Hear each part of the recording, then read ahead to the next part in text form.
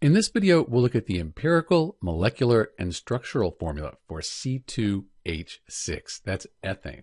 So let's start out with the molecular formula. The molecular formula, that shows us the number of each type of atoms in a molecule of ethane.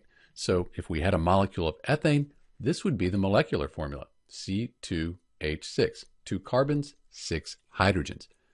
The empirical formula, that is the lowest or the simplest positive integer ratio. So if we divided each one of these numbers here by 2, that would give us C1H3, and we don't write the 1 by convention. So the empirical formula, that's CH3. If we want to look at the structural formula, that kind of builds on each of these things. We find the empirical formula first, then we can study and find the molecular formula. The structural formula, that's how these atoms are arranged.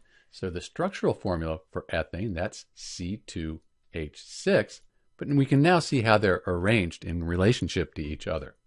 We could even go further and look at a molecular model based on our structural formula and see how they're arranged in 3 dimensions. The blacks are the carbon, the whites, those are the hydrogens. So that's the empirical, molecular, and structural formula for ethane. This is Dr. B, and thanks for watching.